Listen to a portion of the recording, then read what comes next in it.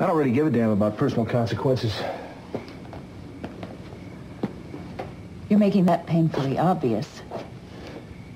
But I'm not going to sit by and watch an innocent man go to prison.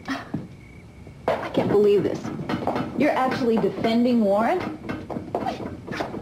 Is it because you really believe he's innocent, David? Or is it simply because my coming forward as Warren's alibi would make it easier for you to divorce me? Ulterior motives of your department, not mine. No, I'm sorry.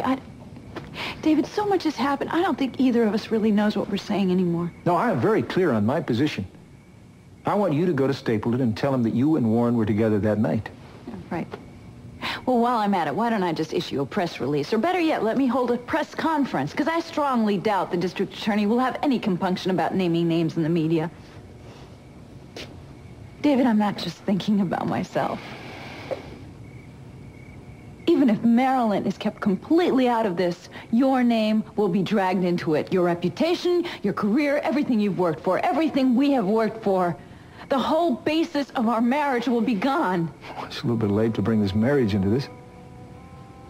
I mean, it's a miracle that it's still intact. And, I will almost be relieved when it's done and gone.